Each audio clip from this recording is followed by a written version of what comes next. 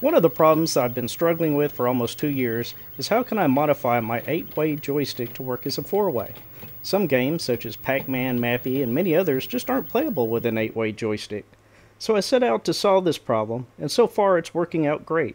I used MOI 3D, which is Moments of Inspiration, to design a plate and inserts that allow switching from an 8-way to a 4-way restrictor in a matter of seconds.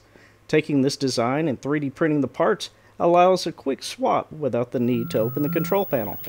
We're also going to make it fun by having a subscriber-only giveaway, so be sure to enter if you're interested in winning your own set. Let's get started.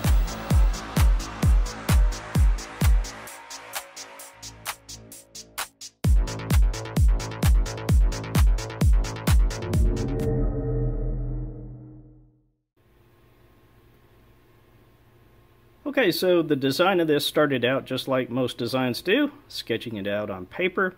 I got the measurements and placed them onto the diagrams here. I think out of all of these, probably this one is the most accurate to the final design, or current design I should say.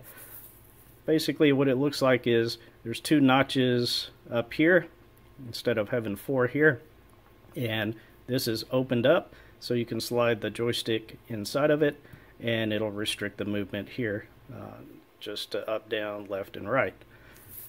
From there, I took the rough design and measured each of the areas. Like right here, I wanted to measure the distance from the top screw holes, and then the side screw holes. And this caliper I got on Amazon. It was like 10 bucks. So if you're interested in sending me some measurements for your joystick, I'd appreciate it. That way I can hopefully support more joysticks in the future. So another thing that I did is measure the stick here at the base. And these are what the pieces look like that were designed in MOI 3D. So you start with a base plate like this, and the top of it is actually right up here. And what you'll want to do is just simply pop it in like that, and now you have a 4-way restrictor, just like that. Pretty easy, right? And when you're ready to play a different game, say Street Fighter, and you want the 8-way, you just simply pop in this top piece here. So now it's an 8-way. Again, you can just, I've got a little notch here that you can put a coin in to easily pop it out. Or you can just sometimes use your fingernails as well, and then pop it back in. And that's it. So what it looks like assembled is you basically put this on like so. This particular joystick has a little sleeve that goes over it, and of course you just screw the ball in like that, and then you have your completed assembly. This this plate would actually sit on top of your control panel, so you can easily swap out these inserts. Some people aren't going to like that, I understand, but I couldn't think of any other way to do it that'll fit everybody's holes in the control panel and so forth. So if you have some ideas on some improvements to the design, I'd appreciate seeing those in the comments below. But this is where we are currently. Tell you what, at this point, let's go ahead and take a look at how this was designed in MOI 3D.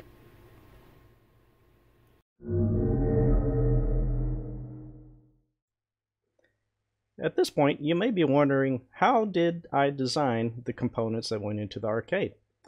Well, I used a package called MOI 3D, which is Moments of Inspiration 3D. I'll put a link in the description below so you can quickly go there and check it out for yourself. What I did is I downloaded the demo copy and started experimenting with it, and I really liked it. And so I got a licensed copy of it, and now I am thrilled to show you how I created these components for the arcade cabinet. I started with the base plate over here, and once I got that figured out, then I went through and measured the spacing in the joystick, in the base of the joystick and created these inserts which pop in nicely into the base plate. So if I zoom in here, you can see the component, the insert that goes into the base plate. While I was at it, I created a couple of washers and a tool for popping out the inserts. And then up here, created another one. This one, notice the nice rounded edge there. I really like that you can do that so easily in MOI 3D. But this is for the 8-way control, so you can just pop it out and have a nice insert on top of the plate. And then over here we have the 4-way restrictor. So yeah, it's worked out really well so far. I'm really impressed with both MOI 3D and the way the game's play now. It's pretty cool. So maybe at this point we should take a quick look at MOI 3D in case you wanted to design something similar, or maybe you want to just play around with it. Okay, so now let's take a quick look at MOI 3D, or Moments of Inspiration 3D. Now, I'm by far not an expert on this software package. I'm still learning, but I've learned enough that I think I can show you a few things right here that you may also find helpful. I'll also put a link in the description below to some resources that are available on the MOI 3D website that will help you get up to speed on the software package pretty quick. But with that said, let's go ahead and create something real quick. We'll take here a rectangle, and we'll take on the top view, we will drag out a plate. We'll just make it that big. And notice you have 4 different views here. You have your top view over here, you have your 3D view, your right view, and your front view. Basically, you're taking a look at the same object from different perspectives, and it makes it easier, at least for me, when designing the object. You can, of course, go in and select just 3D if you want to just view the 3D view, the top view, the front view, or the right view. But I'm going to go ahead and leave it in split view. And now what we're going to do is we're going to turn this into a 3D object. So I'm going to go to Extrude, and I'm going to click here on the square that we just created, select the curves, which we've done, and now it's asking how big we want to make it. Now I could just move the mouse up and down if I want, or I can just type in, let's say I want it 4 millimeters. I type 4, press enter, and now we have a 4 millimeter in height object. I'm going to delete the original rectangle. And you can also do this with other objects. So let's say if I wanted to create a rectangle here, I'll just draw something out real quick, make it look like a little plus sign. So we'll drag another one on here. Look at that. Okay, so now we made a little plus sign, and I can also click all these objects. I could also, if I wanted to, just select them all just by holding the left mouse button down and selecting them. And then I can go over to Boolean, and I can say union, and it turns it into this 3-dimensional, well, it's actually not 3-dimensional, it's a 2-dimensional image right now, but we're going to fix that by clicking on the object. We'll go to Extrude, and we'll make a pretty little plus sign. How about that? Isn't that neat? You could take that, delete the original object, or keep it if you want. And now we have a plus sign. Okay, so that's how you can use the union control or union function. I'm going to go ahead and delete that object. And now I'm going to go over here and I'm going to draw a cylinder. I'm going to start out with a circle, and then we will turn it into a cylinder by clicking the extrude. And we select the face, and then however big we want to make it. That looks good to me. Now I'm going to click off of there, and I'm going to select just the circle and press the delete key because I just want the cylinder in this case. Now what I'm going to do is over here on the bottom left, I'm going to position this, and then in the top view I'll position it on the top, and notice the object goes all the way through the plate that we're building. And the reason for that is we're soon going to basically put holes in this plate. And the way we're going to do that is there's a couple of ways you could duplicate this cylinder. You can click it, press Control C on the keyboard on Windows, and Control V to paste it. And now we have a copy. There's another way you can make a copy. If you hold down the Control key and click on an object, you can also do that and make a copy that way. So there, now we have 4 cylinders and a rectangular object, and now I'm going to subtract out from this base object the cylinders.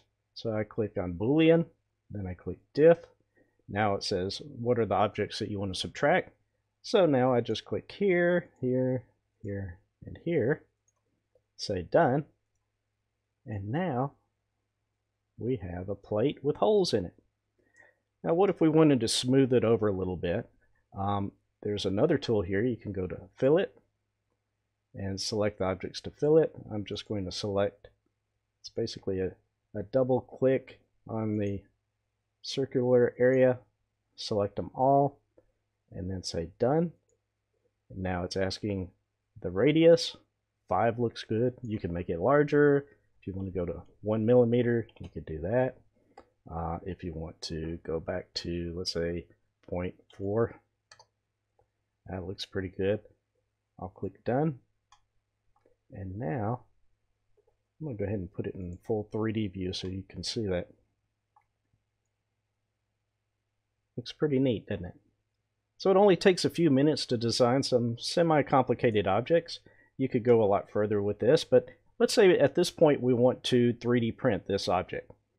We can click on it, and then in the lower left, we'll go to File, Export. So now we'll say Test Plate as an STL, save it, and then from there, you'll see this dialog where you can change the number of polygons if you want a whole bunch of them, make it really detailed.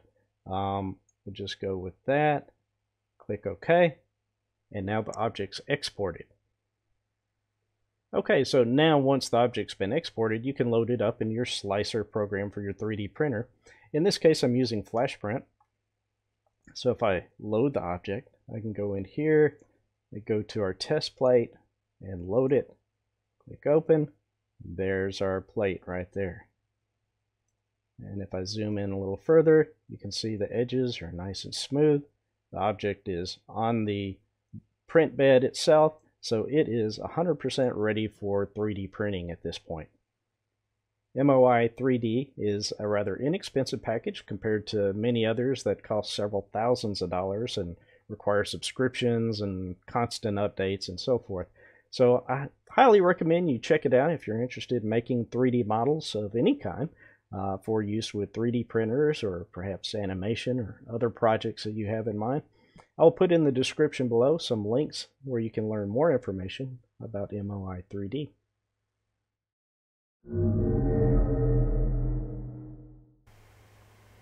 Okay, so now let's install the adapter. To do so, we're going to go ahead and remove the ball to the joystick and then the screws. In this one I have 2 screws, so I'm going to put the faceplate back on, put the screws back in, and to fix the nut, and do that to the other side. And then once that's done, we'll put the ball back on the joystick.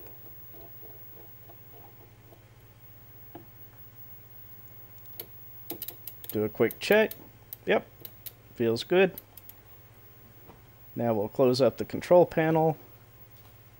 Got to reach down here and flip the latch so it'll lock it down. Close up the coin door.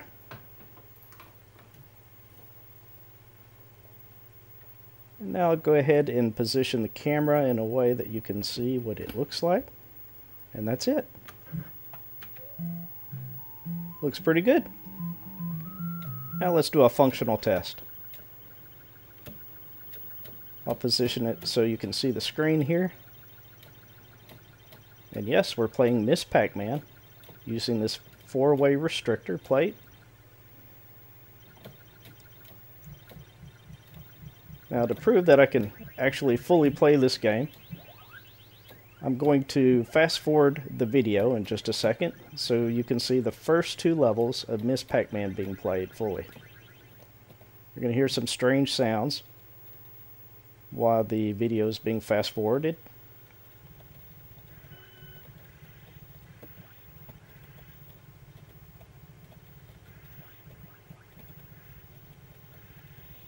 And then we'll get to the cut screen.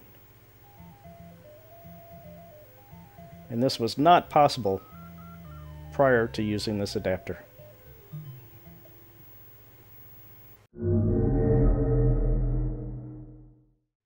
One thing we haven't done here at Wagner's Tech Talk is have a drawing, a contest if you will. And I figured this would be a great time to have a contest. So what we're going to do is, once we reach 700 subscribers, which currently we're around 460 or so, once we reach 700 subscribers, then I'm going to give away 5 of these restrictor kits to 5 lucky winners. 5 individuals who have subscribed to my channel and have sent an email to wagnerstechtalk@gmail.com, and in the subject heading entered restrictor contest, and in the body of the email include your YouTube username and that you want to be entered into the drawing. Once you do that, you will be entered into the drawing, and once we reach the 700 threshold, then the contest will be over, and I will send out 5 of these units. I will mail them personally to wherever you are. We'll exchange information, and you can tell me where to ship it. This is a prototype at this point, so I would like to ask if you have one of these, which is a caliper. If you have a caliper, if you don't mind taking measurements of the spacing between the screws, you measure from the middle of each screw for the top corner, for the length of the side corners, and also the base of the controller, just like I mentioned at the beginning of this video. If you don't mind, include that in the email or in the comments below. And what that'll do is it'll allow me to make sure that I have adapters designed for more controllers than what I can possibly afford on my own. So if you would do that, I would greatly appreciate it. It's not necessary in order to be entered into the contest or anything like that. That's just something to help make sure that what I develop works for you. Okay, so that's it for this video. I hope you enjoyed it. I hope you like what you see. This is a work in progress. Thank you so much for watching, and we'll see you soon.